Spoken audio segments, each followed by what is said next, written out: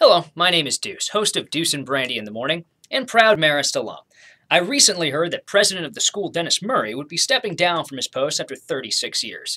Now, Marist, you may recall my campaign to become head coach of the men's basketball team before this season. You've seen how that decision went. So now I would like to declare my intentions to campaign for the job of president of the school. I have right here a whole stack of ideas that I think could take this already prestigious institution of higher learning to another level. First, I would lower the drinking age in the jurisdiction of the campus to 18. Then, I would build freshman dorms and name them Deuce's House of Bad Decision Making. Finally, no New York State traffic laws will apply to my students on or off campus. In fact, no laws at all will... What?